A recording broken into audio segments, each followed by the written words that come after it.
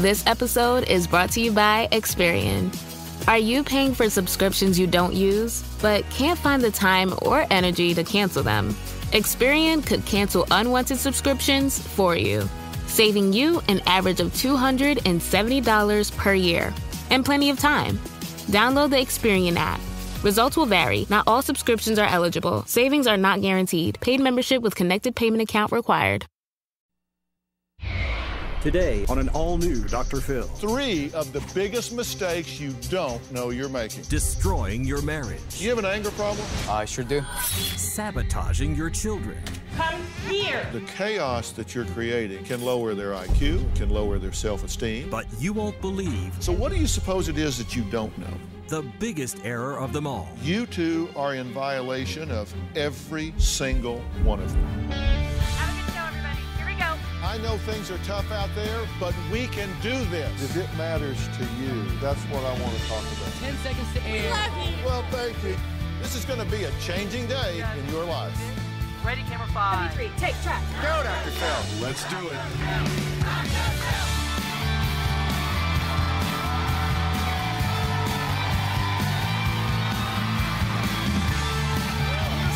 I have for all of you. And this is a big question. How many mistakes, big or small, do you think you make a day, a week, or even a month? It could be hundreds when you're thinking about the small ones like turning down the wrong street or dialing the wrong number. But it's the big ones that you have to worry about.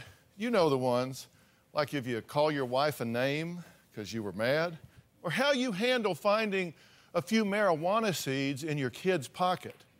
Now, you know it's wrong at the time, but what you don't know is how wrong your response can be as time goes by. So if you're making these kind of big mistakes that have effects that you aren't even aware of, wouldn't you want to know it? Well, today I'm talking about 3 of the biggest mistakes you don't know you're making. And when I say you don't know, I mean that you may not be aware of the negative results these mistakes can have way down the road. Now, Orlando and Sarah are a good example of what is happening in many households today. They fight and they argue. No big deal. But there's a right way and a wrong way to do it, and they never resolve anything. That's which is not uncommon. 69% of disputes among married couples never get resolved. Take a look at this first before I talk about the big mistake they're making. I'm tired of fighting. I'm tired of fighting every day. The problem is that you want to be right. No, I don't want to be right. I want to be hurt. I feel like I can't talk to him because if I do, he might lose his temper. I'm not the only one in this house that has anger problems. She does too. She punches walls, she breaks doors. I patched this, but it still has holes like this big. He broke a laptop computer. He's actually gotten in my face. It's like where he's like growling. His face is like bright red.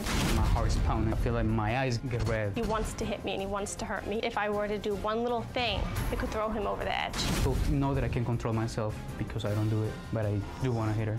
He has a blank look in his eyes. It's a rage. He doesn't know what he's doing.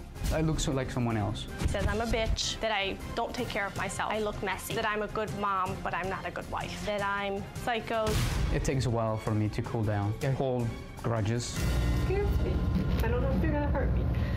And you say you won't, and you say that you would never do it, but you've come close. Well, a recent fight between Orlando and Sarah got physical and had their daughter shrieking and shaking in pain. I was telling him, I'm tired, I'm sick, sorry the dishes aren't done. If you act like that, and that's the only tone you got out of me.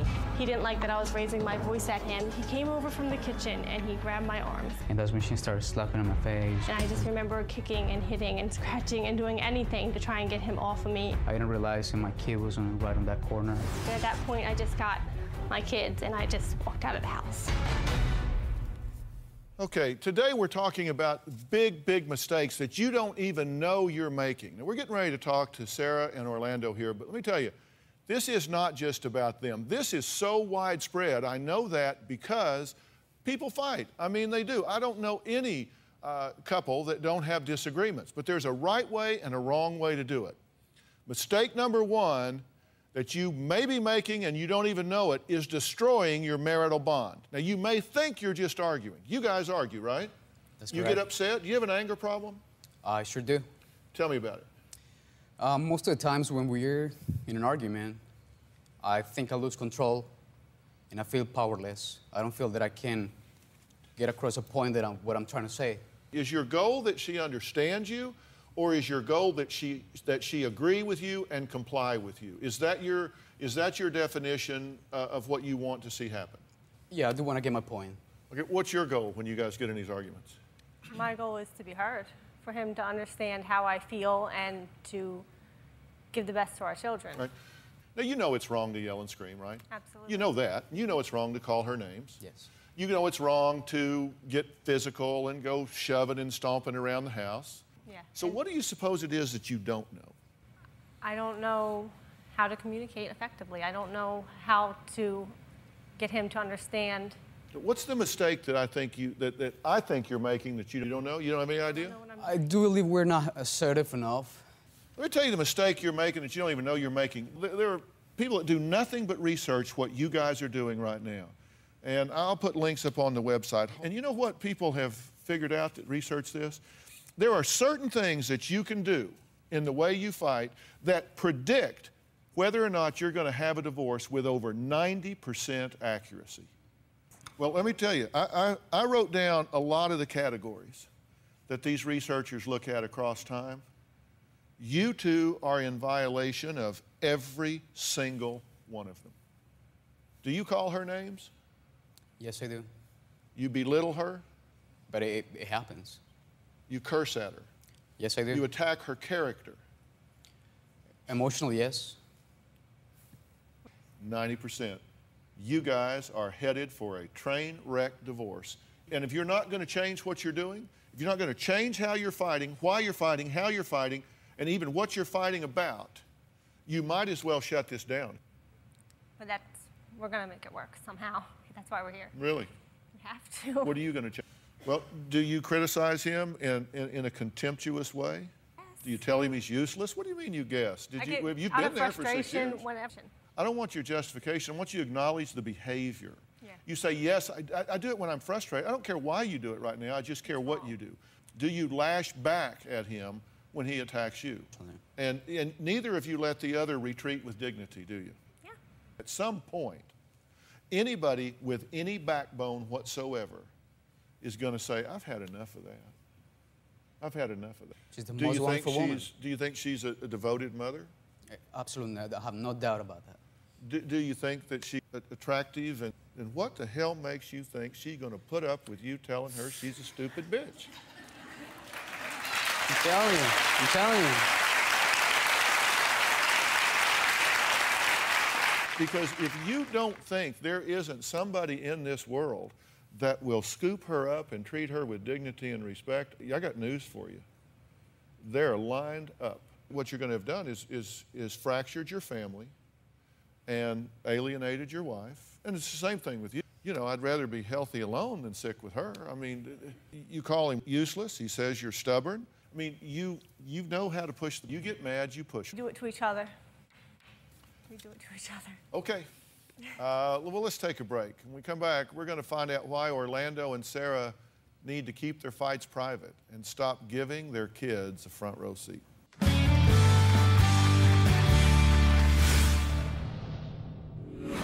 Not only are you sealing the fate of your marriage, you are programming your children to repeat your behavior when they grow up. Do you love her? Absolutely, I do. Will you miss her when she's gone? I always do. Because she is leaving.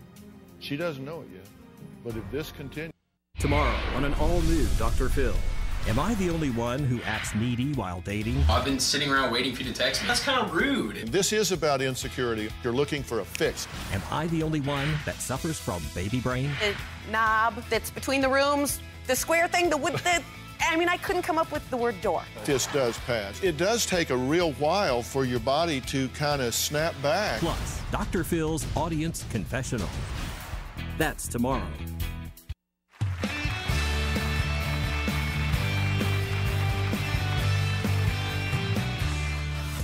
The main problem that we have as a couple is my anger. He has all the tools. He's read about it. He's gone to anger management. But is it really possible to change? Well, today we're revealing the top 3 biggest mistakes that you don't know you're making. Now, what I mean by that is that you are creating permanent damage, lasting damage, and right now we're talking about it with regard to your relationship. Would you do the things you're doing if you knew that by choosing that, you choose divorce with 90% certainty? No. You have such a chip on your shoulder that you come into this already with built-up resentment about what she did the last time, right? Yes. And you can predict what he's going to do. You've seen it. You know when it's starting. Yeah. And, you know, I've always talked about something I call the first 4 minutes. If you've been apart and you come together, you've been off for the day or something, you come together, what happens in the first 4 minutes is going to determine how the rest of that evening goes. Yep. If you open the door yelling, "What's this bill? Why'd you do this? Well, what's wrong with you? How come this isn't done?" Blah, blah, blah, blah, blah, blah, blah, blah. That's how it's going to turn out with 96% accuracy. They end the way they begin. On the other hand, if you say, "You know what? Dr. Phil's right. If we've got some problems to discuss, let's set them aside. Can I help you in some way? Let me tell you about this, tell you about that." That too come together in that way. But y'all don't do that. You begin with a really harsh startup. You've got to you change who those children are. When they observe this aggressiveness, they become aggressive in their life. They have a distorted view. So not only are you sealing the fate of your marriage, you are programming your children to repeat your behavior when they grow up. You hadn't thought about that. No. I don't want them. Do you want them to be afraid of you? And we're willing to do anything for these children, for us. And as a person, as Sarah, just as a person and me as individual, we need to work in all the, absolutely I do. I always do. Because what I've told you here, she doesn't know it yet. But if this continues... Right now is the calm before the storm, and we know that. Look, this situation needs a hero. You have the ability to say, "I'm going to change the goal that I have. My goal is going to be that I want to be understood. I want to tell you how I feel, and then I'm going to trust in you that you love me enough that you're going to try to find a way where we can both get what we want. You don't own her. You don't control her. You can't tell her how to feel. So what you've got to take a step of trust. You got to say, this situation needs you have to do this. We can have disagreements, but we're going to take them private. We're going to keep them private. We're going to focus on the issue. We're not going to assassinate one another's character. We're going to talk about the 8 non-negotiable rules all couples need to follow if they're going to fight fair and not determine a bad destiny to their marriage when we come back.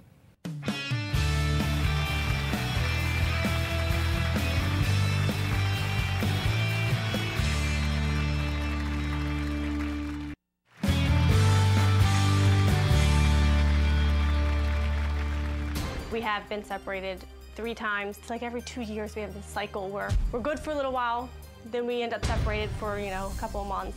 And then we start working harder, and he tries to put the stubbornness behind him, but then it always comes back to the same thing.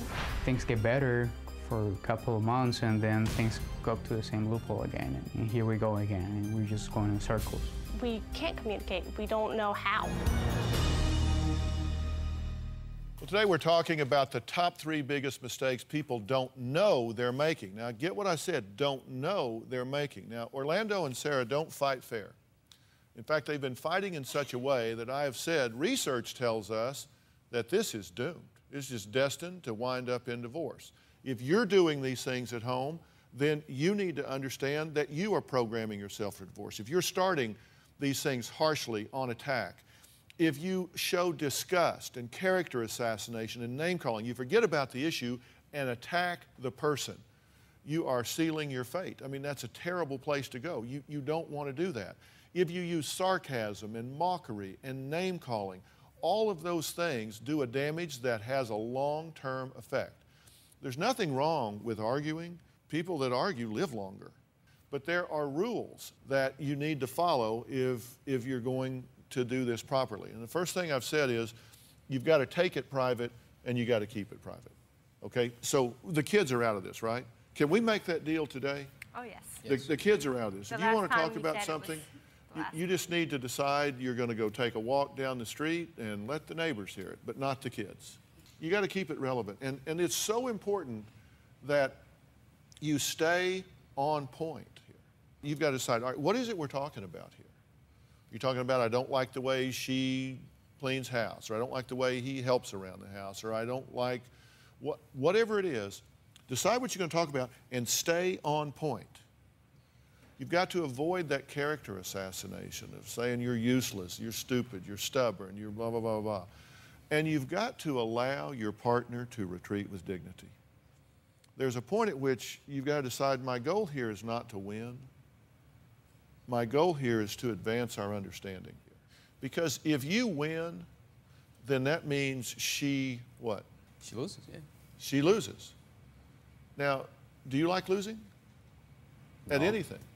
Of course not.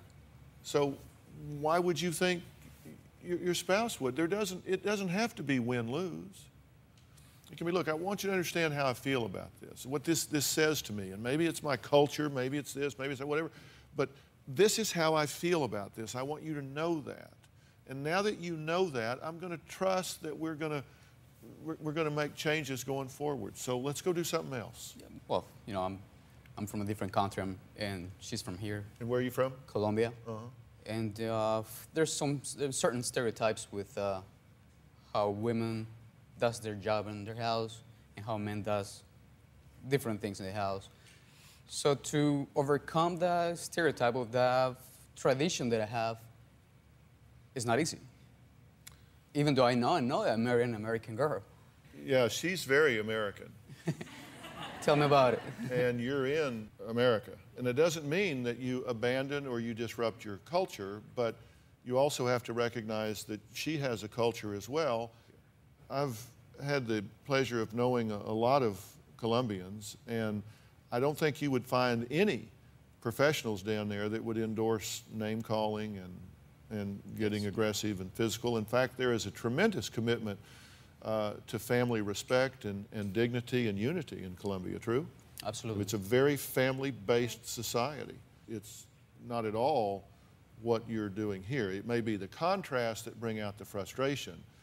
But you know, sit down and have a discussion about those things inspires understanding.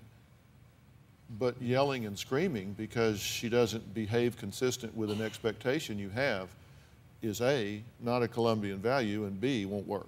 Now, I want to help you guys with this, and what I want to do is I want to get a professional involved with y'all to sit down with you and make a list of things that you think you disagree about and help you problem solve. You're getting overwhelmed. I really want to get you some help with that. I want to give you a wake-up call here. I've never been under the misapprehension that we do 8 minutes. Going to keep us posted? Yes. All right, next, we're revealing the number 2 to do with parents, and many moms and dads out there are doing it. I'm going to tell you what it is, and I'm going to tell you what the impact is that you don't know after the break.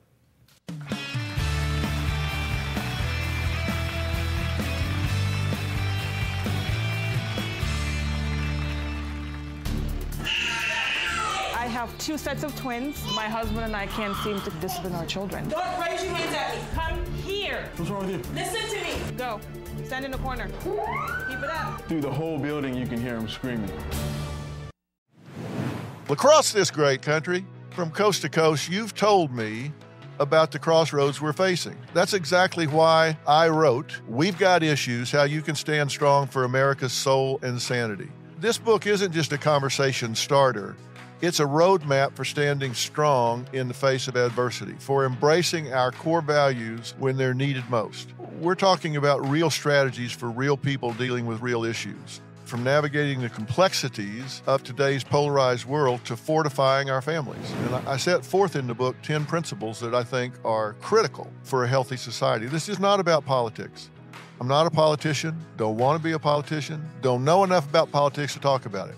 But I talk about every angle of life as we know it, from family and relationships to the burning issues that are shaping our world today. We've got issues, how you can stand strong for America's soul and sanity. And you'll find it anywhere books are sold. It's about time we start addressing what truly matters.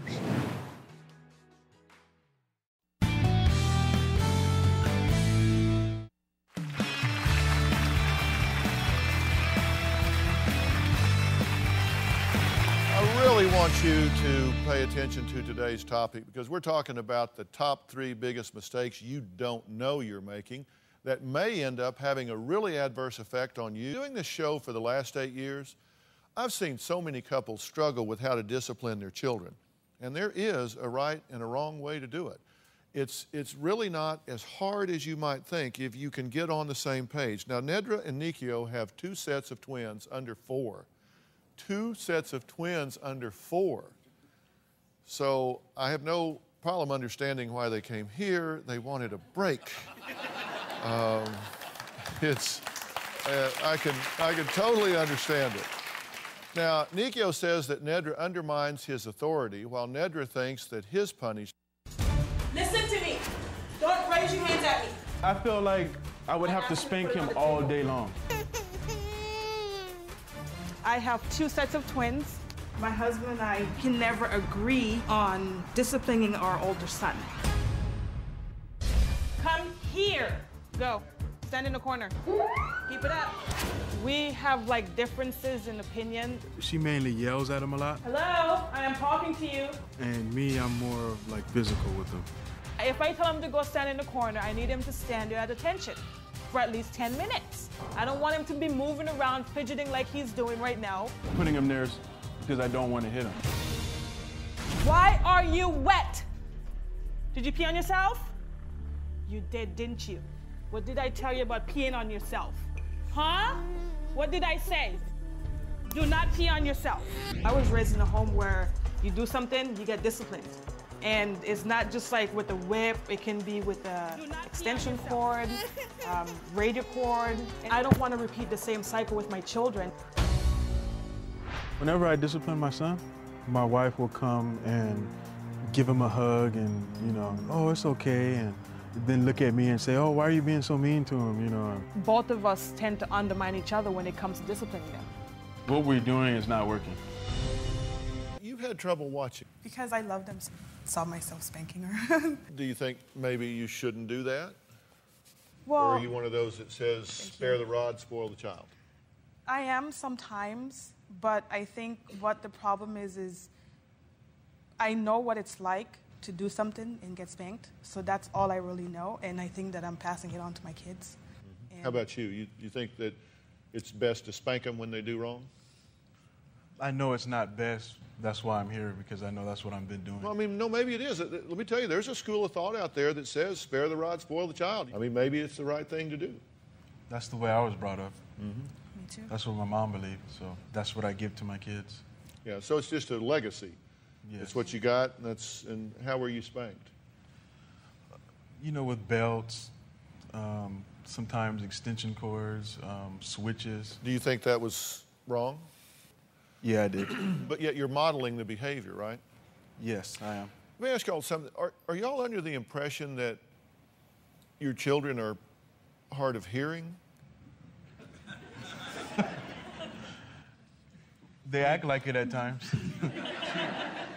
Are you under the impression that if you say things louder, that their comprehension and retention is enhanced in some way? When I raise my voice, I just want them to know I mean what I'm saying at the moment. I was wondering, because y'all were kind of one-on-one, but you were just really yelling, and that kind of creates chaos. I don't know. I think because I'm from a really loud. Where are you from? St. Vincent. St. Vincent, do they scream a lot down there? I've got a picture of your little ones right now. They're in the green room. Oh, they're just as cute as they can be. I noticed your son there has a mohawk going. There's nothing wrong with that. I've got a reverse mohawk, and it works for me.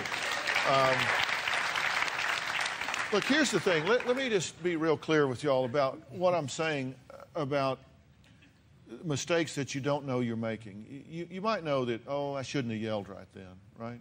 When you yell at kids and you spank them and you have aggressive behavior with them, do you know that as many as 60% of those kids are going to grow up to be aggressive in their relationships with other people?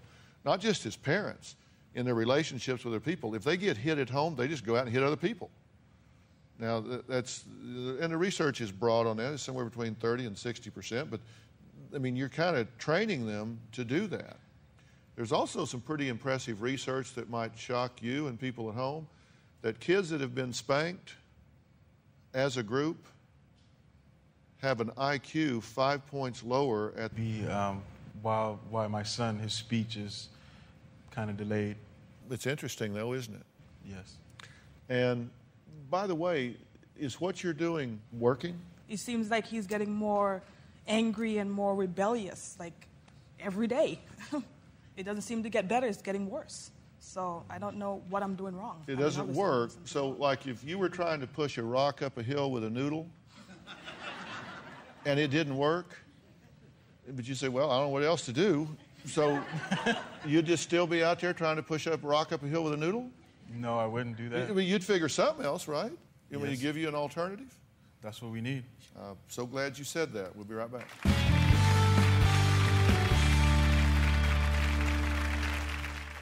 Tomorrow on an all-new Dr. Phil. Am I the only one who acts needy while dating? That's kind of rude. Plus, Dr. Phil's audience confessional. Price of poker went up a little bit when you can't see their face. That's tomorrow. Closed captioning provided by... If you would like to purchase a tape or transcripts of your favorite Dr. Phil show, please log on to drphil.com or call 866-4-DR-PHIL. That's 866-437-7445. 866-437-7445.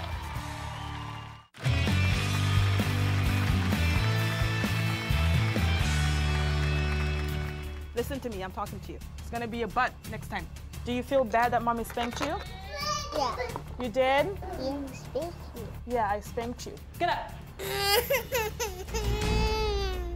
Okay, today we're revealing the top 3 biggest mistakes you don't know you're making. I'm not talking about the ones you know, I'm talking about the ones you don't know you're making. It's human to make mistakes, I mean, clearly. But what happens when these mistakes have lasting effects on your family and you don't know you're making them? Now, being on the same page when it comes to disciplining your children is so very important. You've got to be on the same page. Now, Nikio says that his wife Nedra is making him look like the bad guy when it comes to disciplining their 2 sets of twins.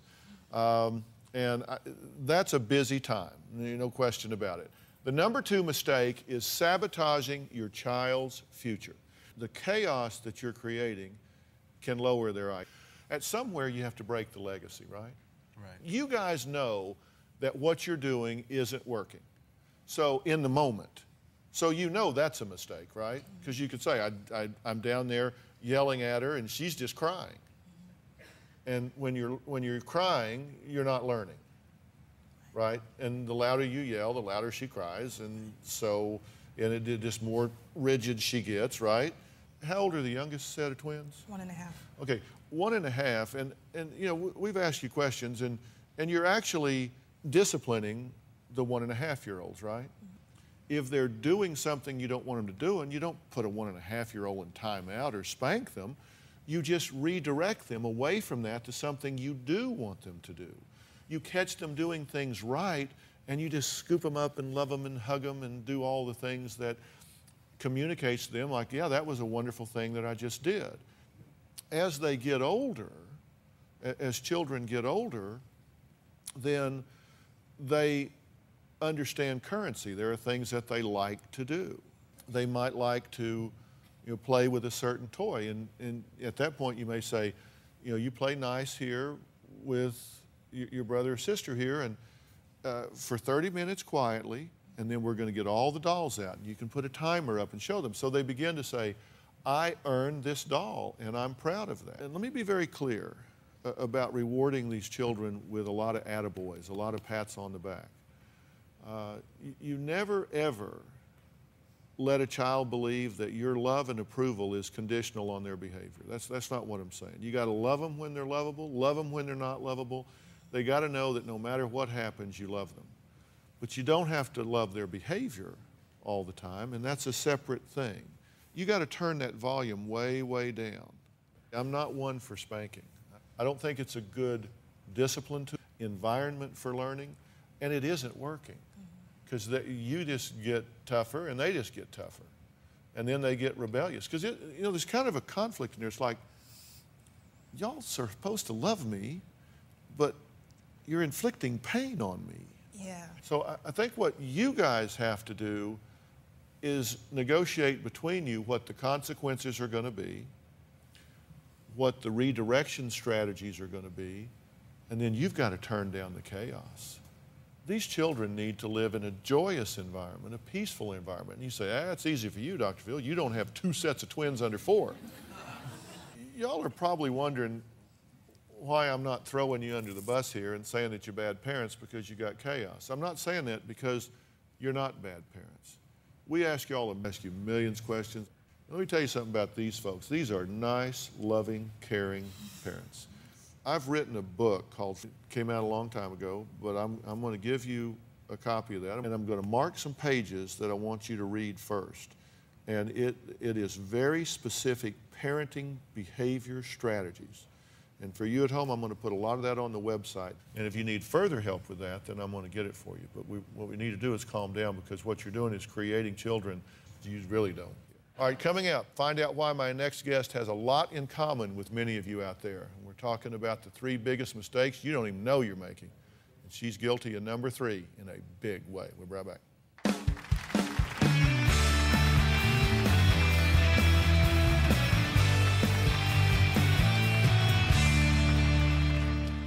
DrPhil.com, brought to you in part by travel consideration provided by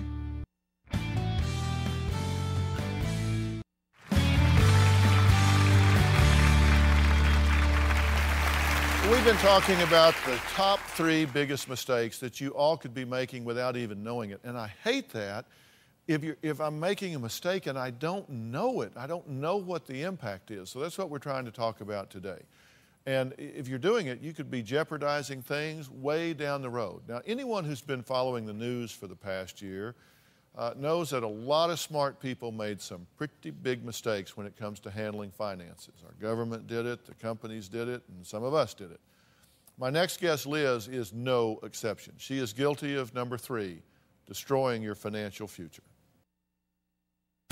Dr. Phil, I have a lot of decisions to make. My condo, I bought on a whim. So obviously I knew nothing about common fees, taxes. Do I foreclose on my condo that I can't afford to pay since I lost my job? My student loans kick in June. If I can't pay the bills that I have now, I cannot afford an additional $600 a month. Is my reason for going to grad school just to defer my student loans?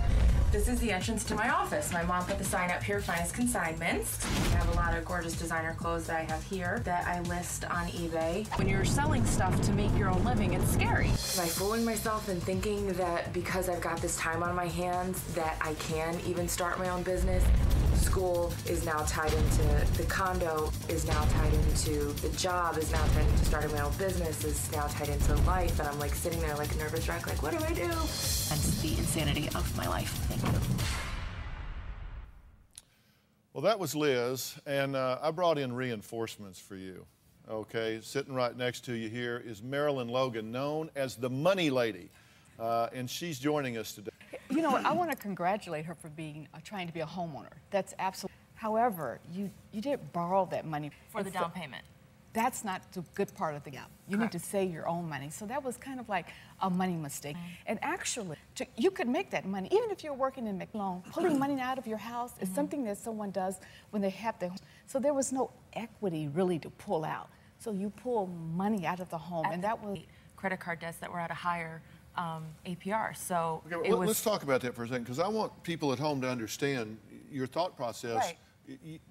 There is a logic to your thought process. You say, I can get this loan and it's a lesser interest rate than this, so I can take a lower interest rate loan to pay off a higher interest rate loan, and I'm therefore making money. I'm creating cash flow by reducing interest income.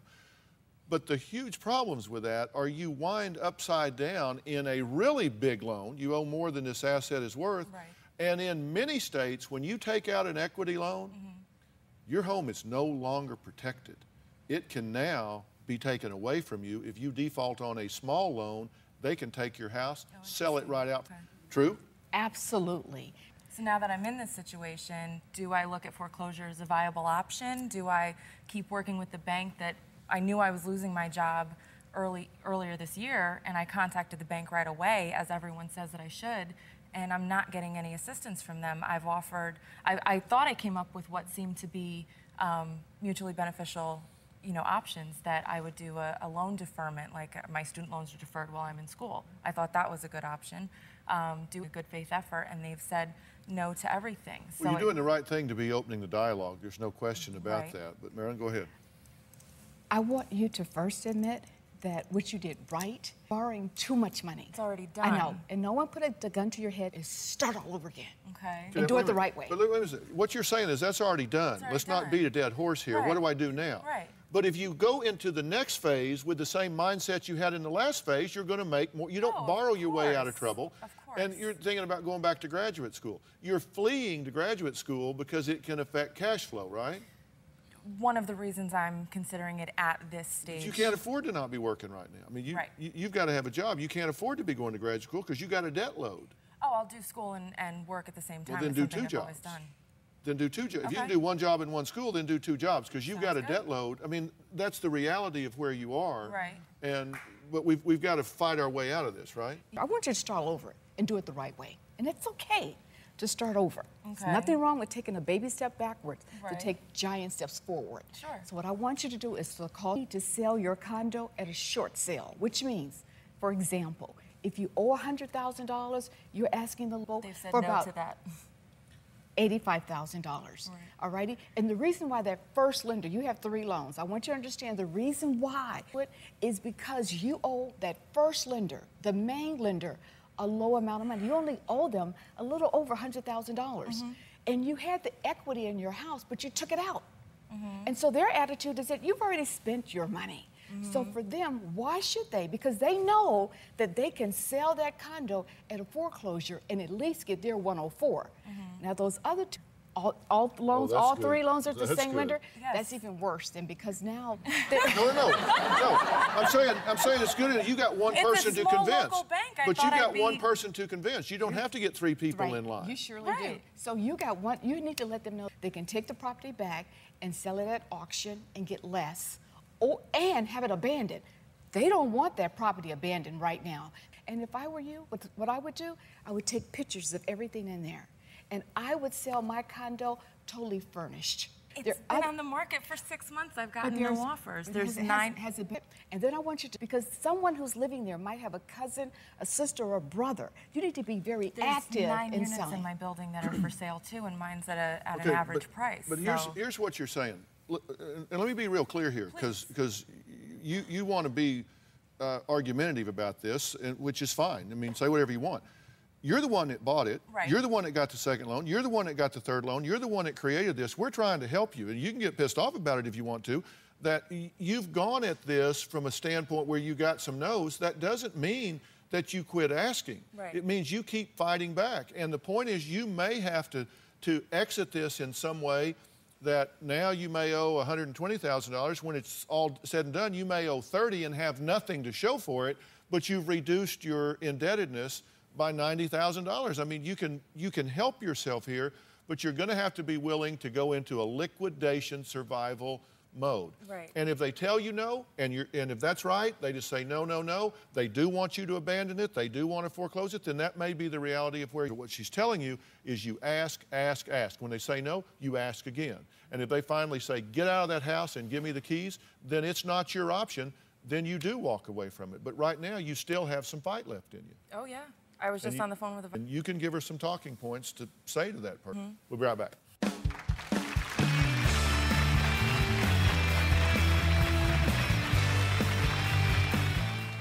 You can always stop by drphil.com 24 hours a day, 7 days a week. There you'll discover more on today's show and learn life strategies. I'd like to thank all of my guests today, including Marilyn Logan, the money lady, and author of the book, I Can't Afford to Marry You. Please send in your questions at drphil.com, and you can also check out my blog at blog.drphil.com, or you can tweet me on Twitter. Thanks for being here. So long.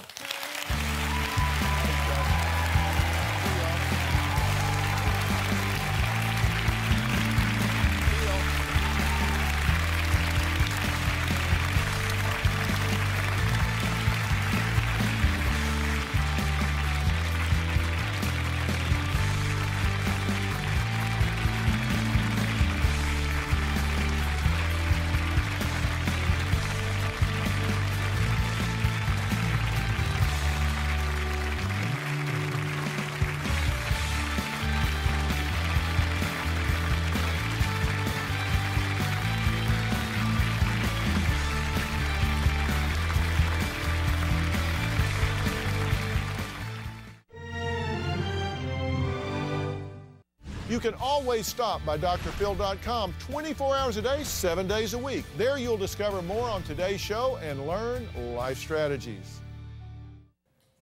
You're a podcast listener, and this is a podcast ad. Reach great listeners like yourself with podcast advertising from Lips and Ads. Choose from hundreds of top podcasts offering host endorsements, or run a reproduced ad like this one across thousands of shows to reach your target audience with Lips and Ads. Go to lipsandads.com now. That's LIBSYN ads.com.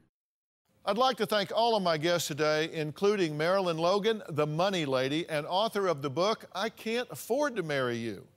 Please send in your questions at drphil.com, and you can also check out my blog at blog.drphil.com, or you can tweet me on Twitter.